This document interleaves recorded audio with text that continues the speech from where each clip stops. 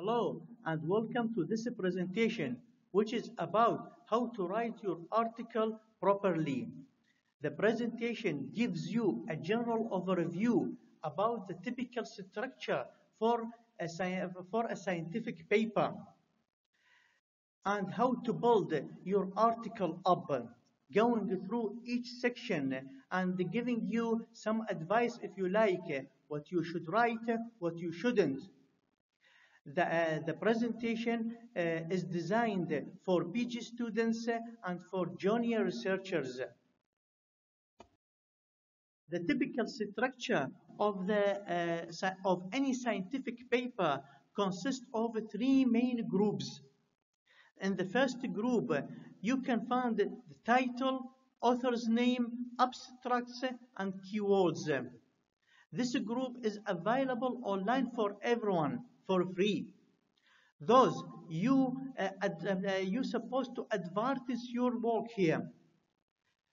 And indexing of your work mainly depends on this group, because when you search for something online, the search engine goes directly to look at what you are searching for in these group, and the keywords and the abstracts and the titles that already published online, for the paper that's already published online. So you need to be super careful when you write every single word in this group.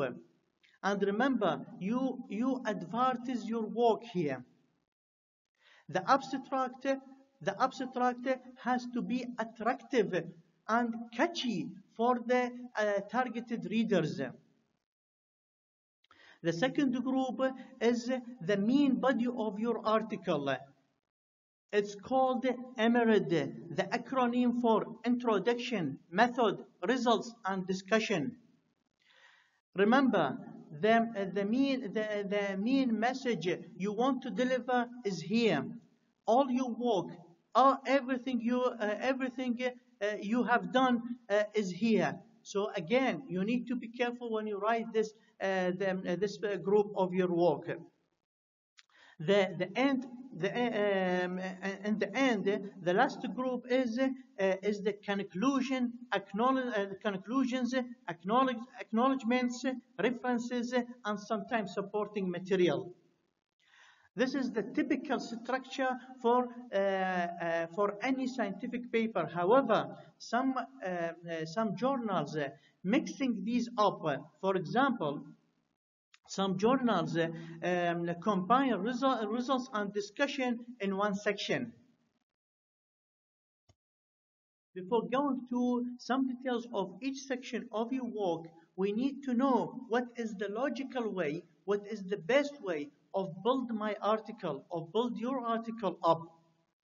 Let's say you've done all experimental work, or the simulation, or all the work that you intended to do.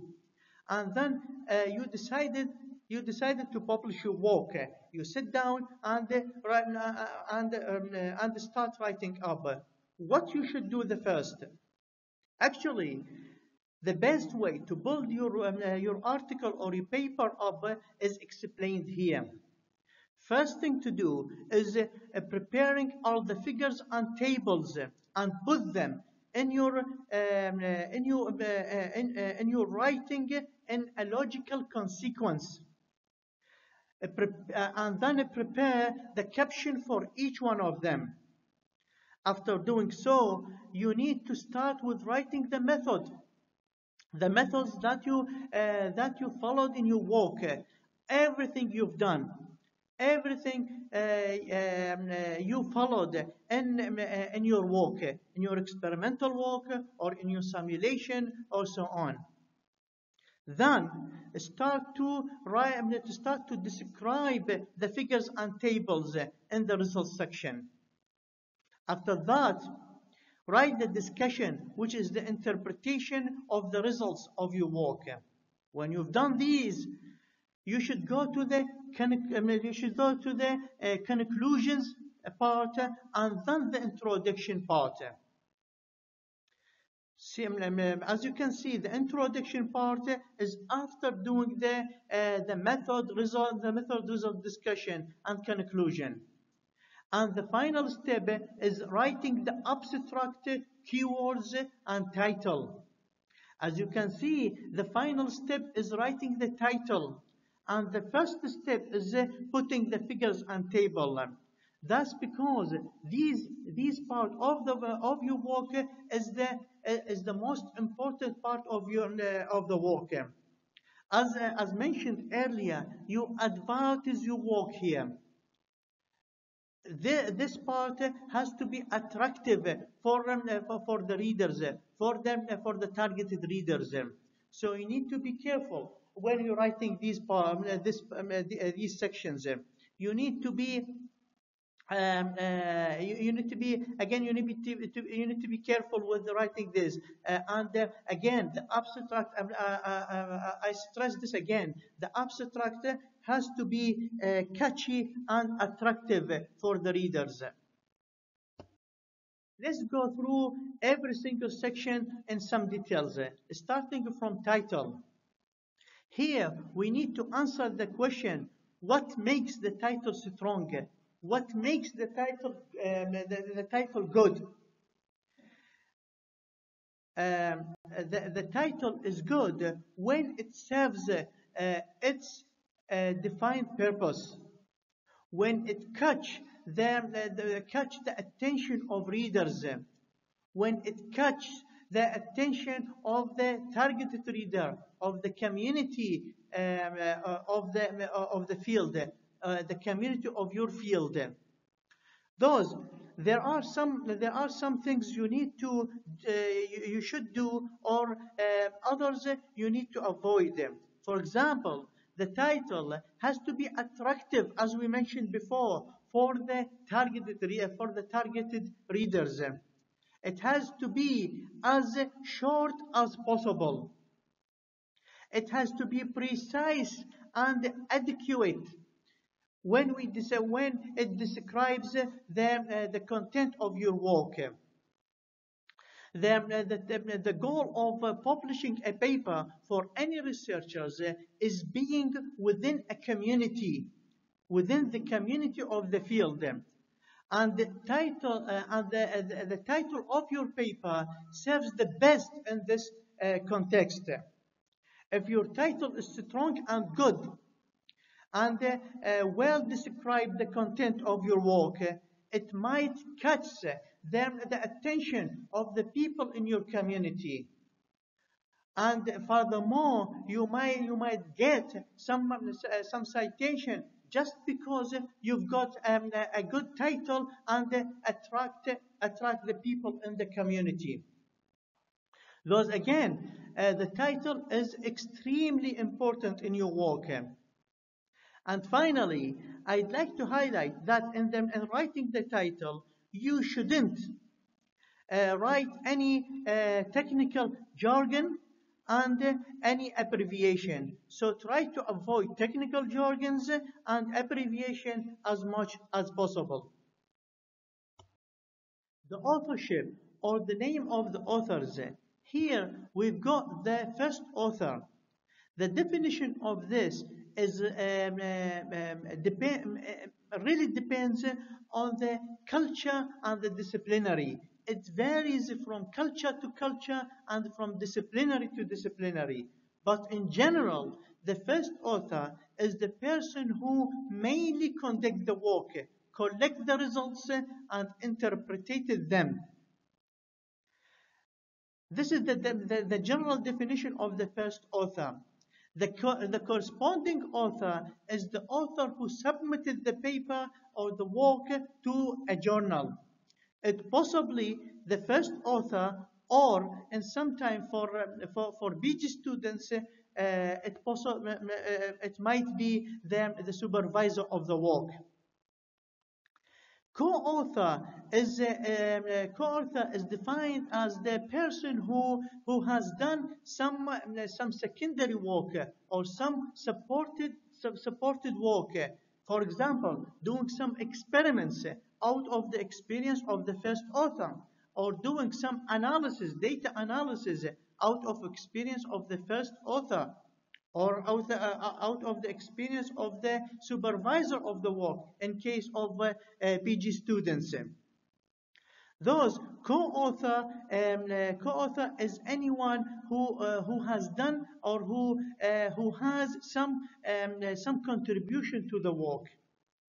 And the authorship, ethically, you have to avoid ghost author, which is excluding some people who have some contribution to your work, excluding some people who have done some work in some work in your in your project. And you also you also have to avoid gift author, or the author who hasn't done anything in your work, or who has no contribution to your work. So you need to, ethically, you need to avoid these two kinds of authors, ghost author and gift author. As mentioned earlier, keywords are used in indexing your work or find your work online. So you need to be careful when you select these keywords, these few words. They are super important. They are super important in advertising your work. So you need to be precise with them.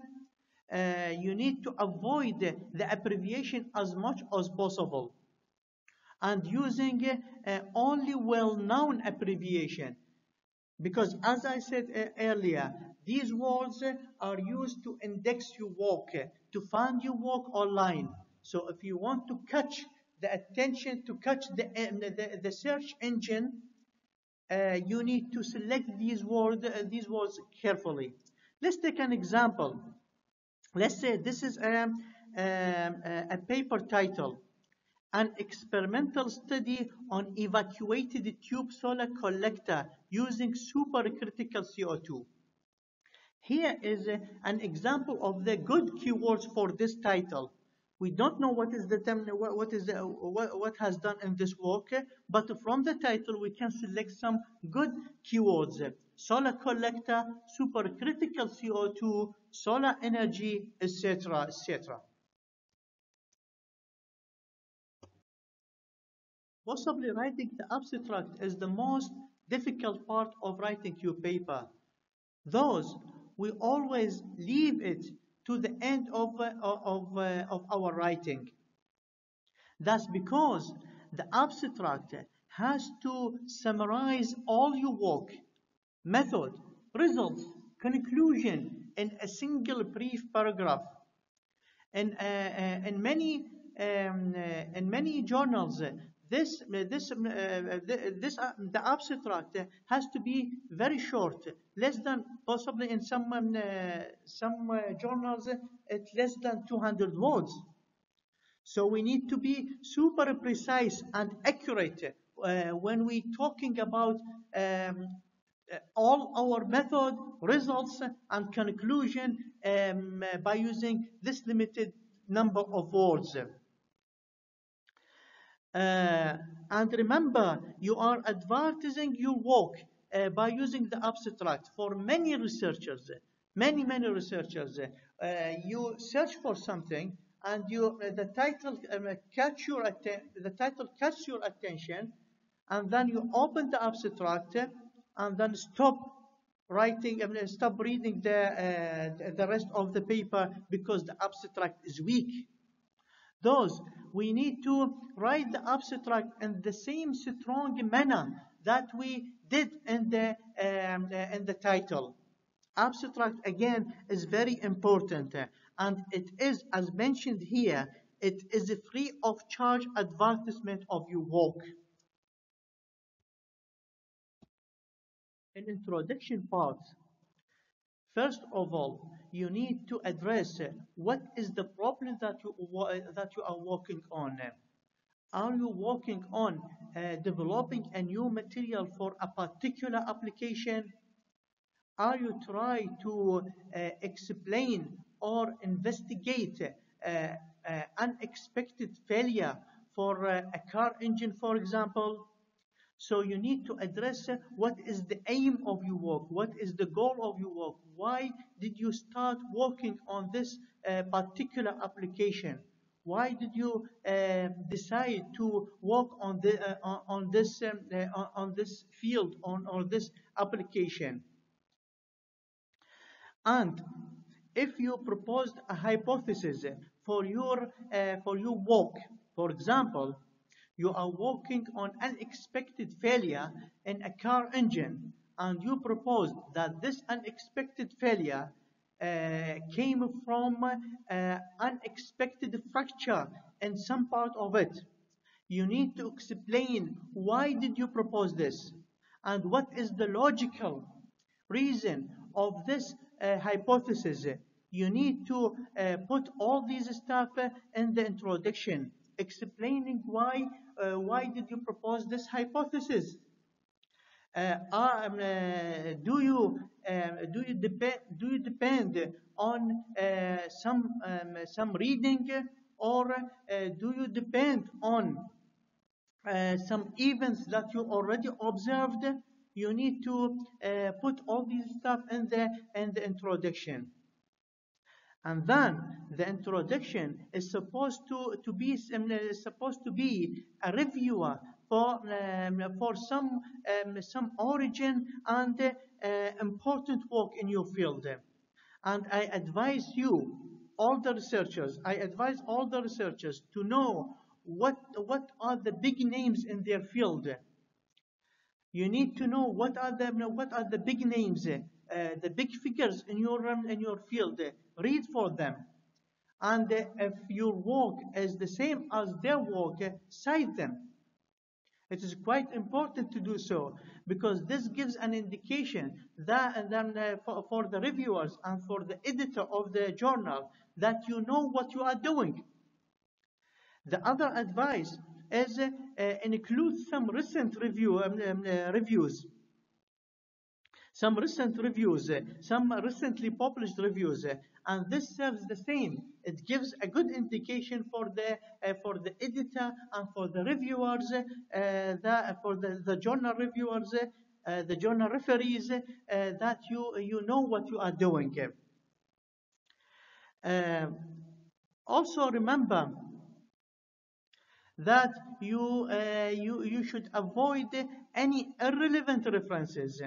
And I mean by irrelevant references that you are referencing some work which just tangent your work, is not directly related to your work. And the reason for this is, for example, increasing the number of references, or reference your own previous work, or reference your friend's work. This is not good. This makes your introduction very weak. Also, the introduction has to be consistent with the guideline of the journal that you are submit your work in. You need to read the guide for authors for the journal that you are submit the work in. The other thing I'd like to stress here is what's called unique introduction. Let's say you are working on a big project, and it is impossible to submit this project in one go by any way. So you decided to split the work in series of papers. Let's say 2 papers. Even though, in spite of working on in spite of being the 2 papers related to the same project, the introduction of each paper has to be unique, has to be different from the introduction of the other paper. The introduction of the first paper, for example, has to be different from the introduction of the second paper. It is unacceptable to submit two papers with the same introduction, in spite of being the same, in spite of being the two papers walk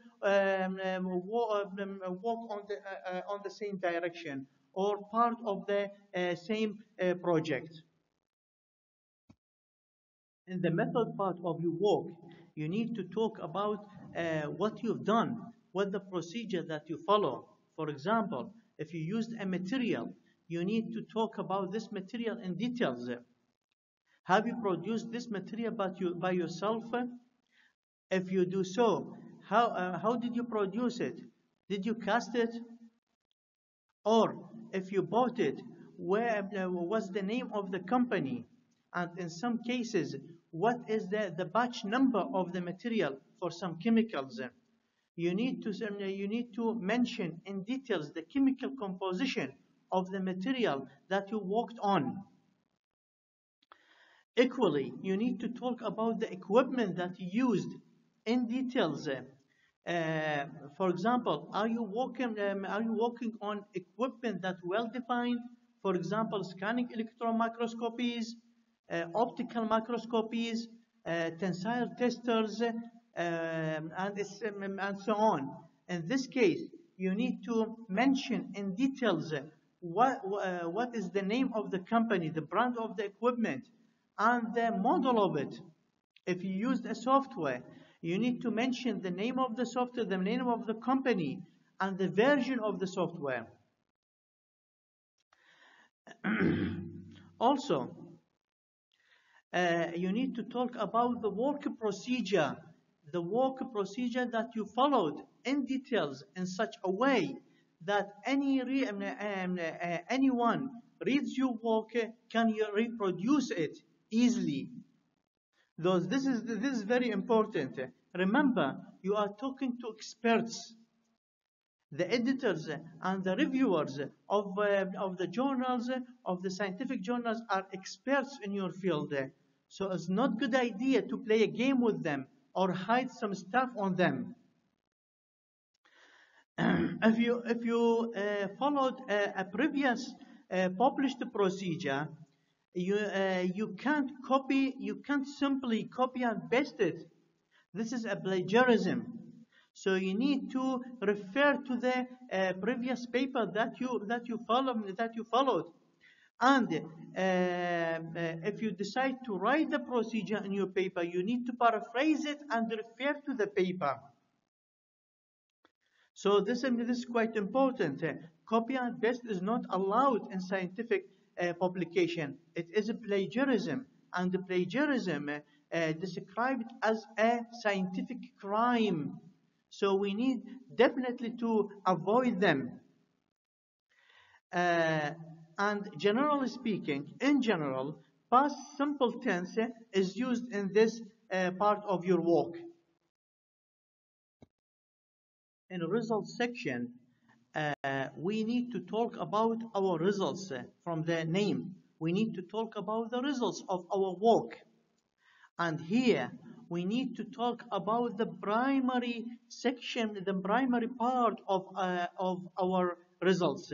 For example, if we test a tensile stress for a material or the tensile property for a material, we need to put in the results part, we need to put the results, just only the results of the tensile test. For example, yield stress, ultimate tensile stress, or so on, and keep the data, the detailed data for the curve for the supplementary material.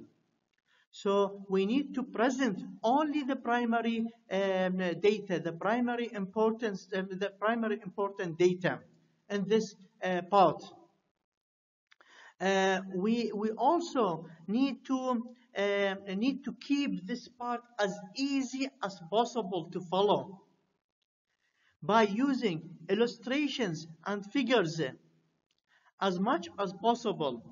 For example, using one figure is better than using a boring long table, and it is even more easy to follow than follow a numbers in follow numbers in tables. Those illustration and figures are favored in the scientific papers. Um, when you talk about the results section, you need to arrange it as we mentioned in the beginning of this presentation, that you need to keep the logical consequence of the results. For example, you started on investigation of some materials. So you need to tell the story in a logical consequence. And in this context, it is highly recommended to subdivide your results into categories. Again, to our example, that we did some investigation, some extended investigation on a material. For example, we did some mechanical investigation and some physical properties investigation. It is highly recommended, or it is quite important to subdivide the results part into the mechanical part in one subdivision and the physical properties in another subdivision. This is quite important and makes the reader follows the work easily. Very important thing, highlight them in the outcome, the most important outcome of your work. What is the most significant funds of your work? You need to highlight it in this section. And obviously, when you talk about figures or tables, you need to use present simple tense. For example, figure 3 shows, figure 3 and 4 indicate, or something like that. The figure has to do the job of it. It has to be clear and not crowded. For example, this figure does the job of it. The author successfully compiled the behavior of a material under different testing conditions. These are different testing conditions. So the author compiled the behavior of the material under these testing conditions by keeping the scale of X and Y the same for the 6 figures. And it's obvious to note that the behavior of this material under this condition is different from the behavior of the same material under this condition. And it is quite similar to the behavior of the material under this testing condition. So the figure is quite clear, even for us. We don't know what are these. We don't know what the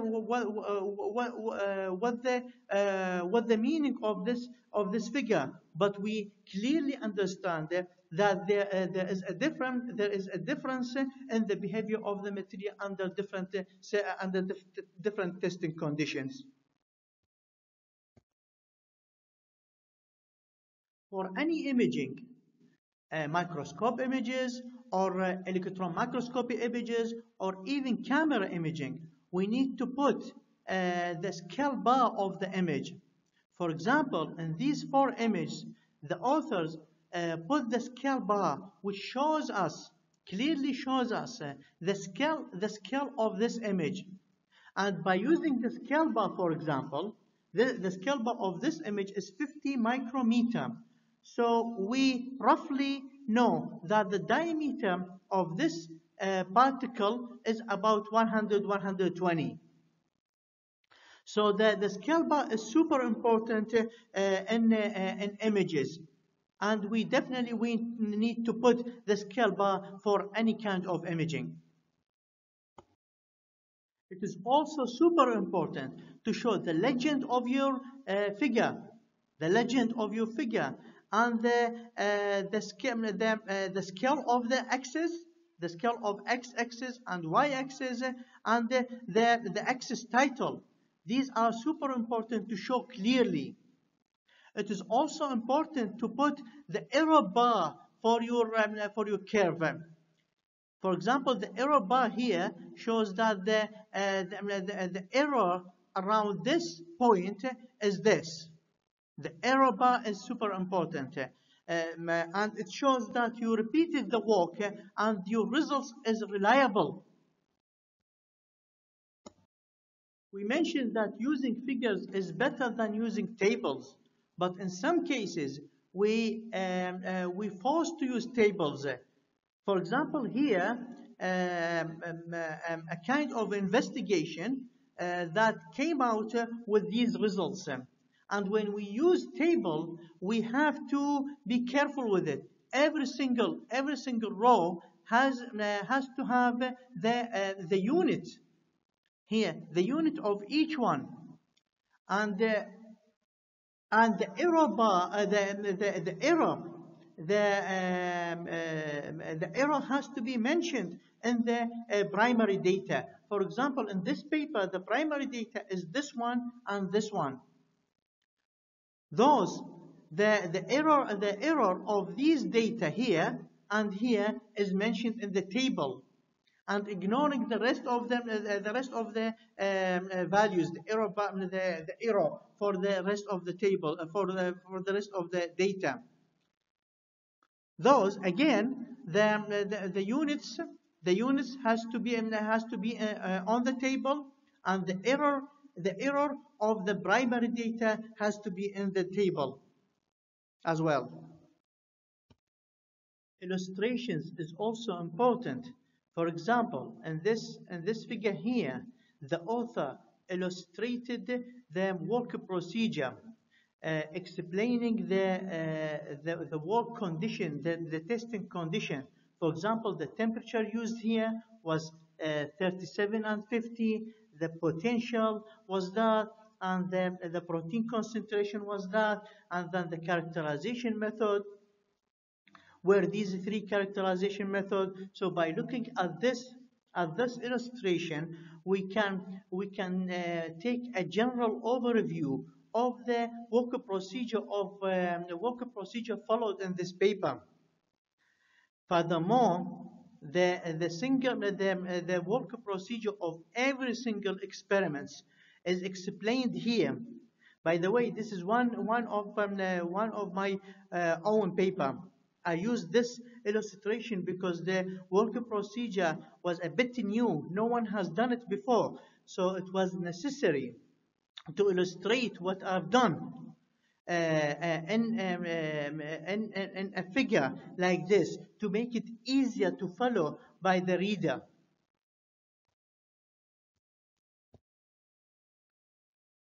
In the discussion part, you are interpreting your results. Here, you show how deeply you understand your results. It is the part of your work when you show your understanding or your research skills, because the research job is not just doing an experiment and come out with some results.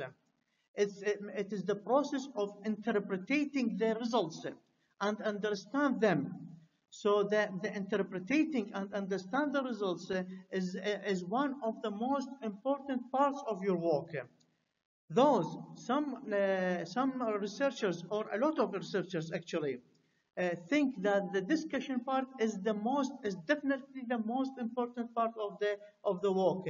Many papers got rejected just because the discussion was weak. The discussion was just repetition of the results section. So the discussion part is it is the most important part, and it is the most scientific part of your work. Yeah. So here in this part, the interpretation of your results and not repeating them again, And in this part, you need to compare your results with others published paper. And in this context, do not ever avoid or ignore the other works or the other paper, the other papers that not in agreement with your work, or the other papers, the other workers, the other researchers that got other results different from yours. But instead, you need to mention them and try to convince the reader that your results is better or your results is more logical. This is the way to do it, not ignoring them. And in discussion part, avoid any wide terms like higher temperature, a range of loads, or something like that. Instead, you need to use quantitative terms. You need to talk about numbers specific. So you need to be specific and precise when you interpret your work or when you compare your work with others' work. Yeah. Also, you need to make it objective, not subjective. And this is quite important. Being objective, based on facts, not subjective, based on imagination or based on some wrong conclusions. Again, this part shows how deeply you understand your work. How can you extend the knowledge in the field? Also, it is highly recommended to avoid overestimation of your results. For example, you are working on developing a new material for a particular application, and you've got a good results. The material is you've been able to develop the material, even though it is recommended to talk about this improvement or this successful by using hedging language, by using cautious language. And this is quite important when you talk about your results. This is quite important. Avoid saying this is the first time someone has done this. Instead, you need to use, for example, for the best of the author's knowledge. This is the first time someone has done this, for example. So you need to use hedging language and estimate your work. Do not overestimate your work. You also need to avoid statements that go beyond what your results support. The statement that based on imagination or based on incorrect conclusion. Again, you need to be specific. You need to discuss your work based on the results that you've got. And obviously, you need to avoid any new terms, any new technical terms here. Instead, you have to mention all the technical terms and all the abbreviation in the previous parts, like introduction or results or method.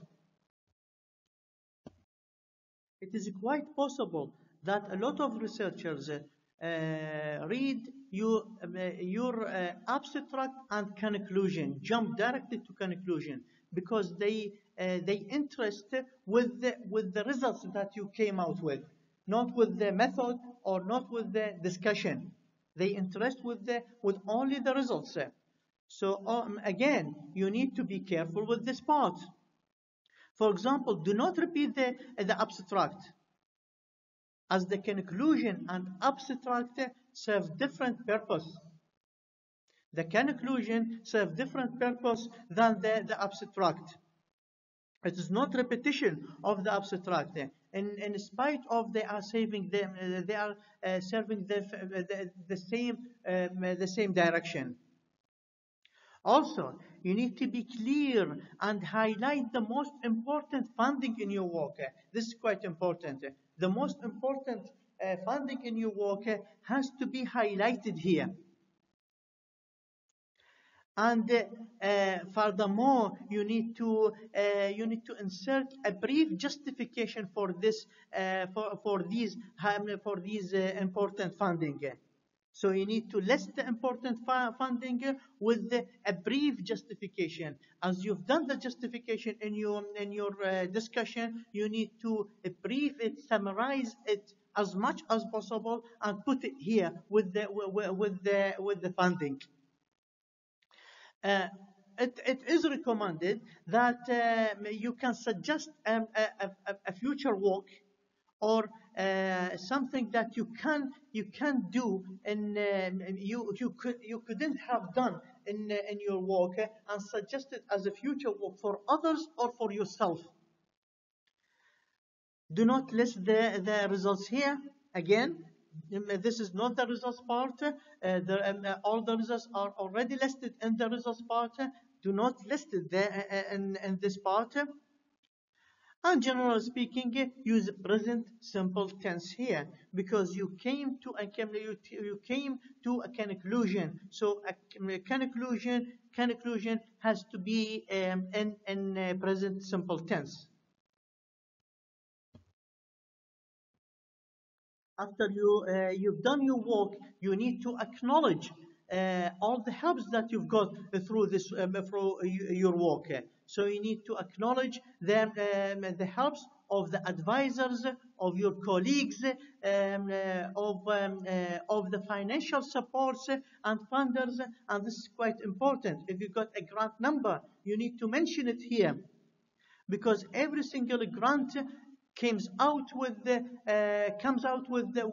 number of papers published on this grant number. So it is quite important for the funders and for the grant for the financial supports that their grants number mentioned in the acknowledgements.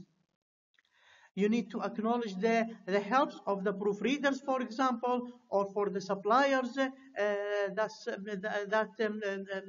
supply material for free, or equipment or something like that. So you need to acknowledge all the helps that you've got through the work. References. The first recommendation is to not use too many or too little references. This is quite depends on the disciplinary or on the journal that you submit your work on. And 25 to 60 appears to be acceptable for full-length research paper. This range of number looks fine. For example, we don't expect 100, 150 references for a research paper, full-length research paper. This is quite high number of references. Ensure that you have fully understand what you are referencing. This is quite important. If you have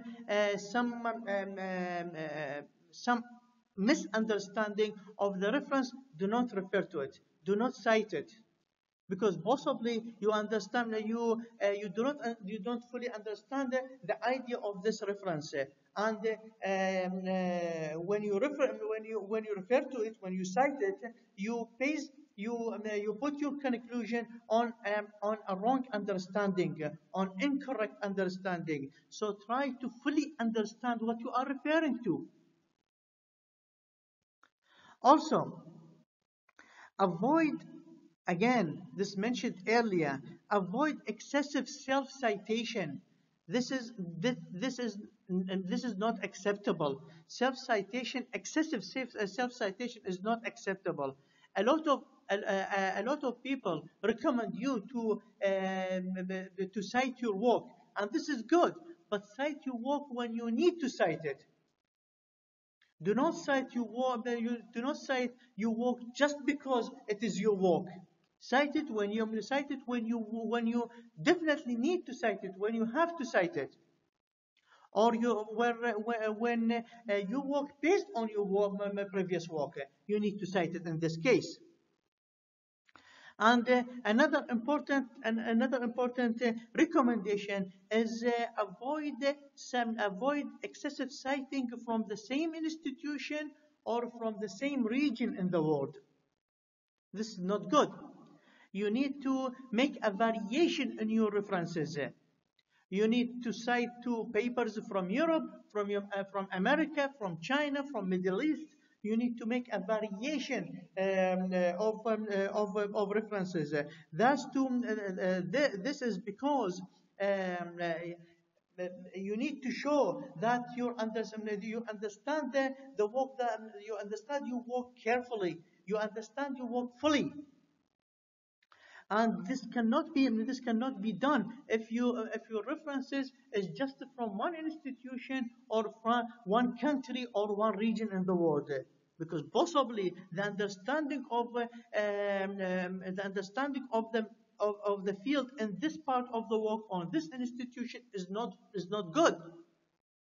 So making this put you in a trouble.